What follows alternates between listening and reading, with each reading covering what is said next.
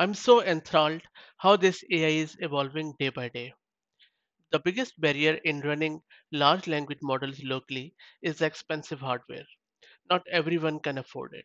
For example, you at least need around 2000 Australian dollars to get a starter GPU. Even if you run it in AWS or any other cloud by using GPU instances, you end up paying hundreds of dollars to train a model even for few hours. The solution here is distributed large language models, where instead of running LLM on one machine, it's distributed across the world, just like BitTorrent, where people share their spare compute capacity and run a portion of LLM. As you can see on your screen, we have this new technology called as Petals. Petals enables us to break down popular models in little blocks, and each block is stored on a different computer on the internet.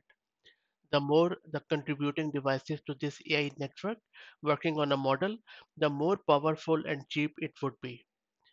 Right now, Petals is achieving 5 to 6 tokens on Llama 65 billion parameter model.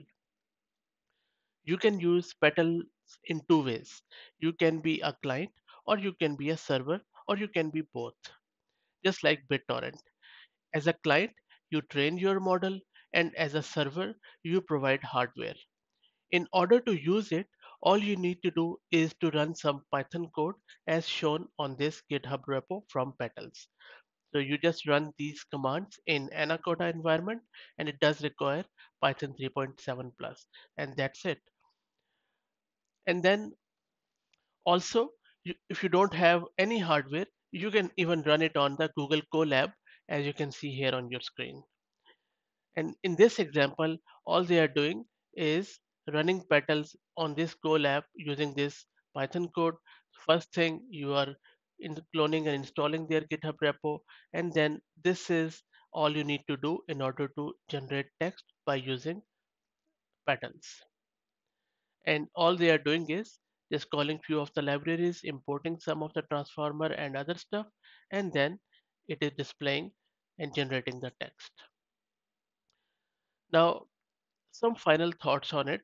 I believe that this distributed LLM or Petals or similar technologies are going to put a new life into dying blockchain, as that could be a medium for this massively parallel AI network.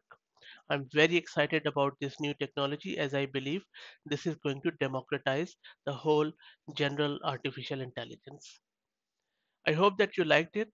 If you have any questions, please put them in the comment section, and please consider subscribing to the channel. And lastly, I will put all of these links in video's description. Thank you very much.